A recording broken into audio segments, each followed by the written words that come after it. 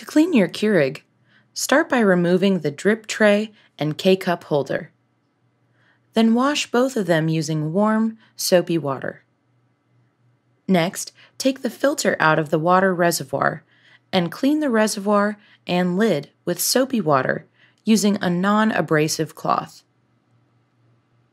Make sure to rinse these items thoroughly so no soap remains. Finally, use a paper clip or safety pin to clean out any debris that's stuck in the exit needle. Replace the filter and the water reservoir, then wipe the outside of the Keurig with a damp cloth. Repeat every 3 to 6 months for best results.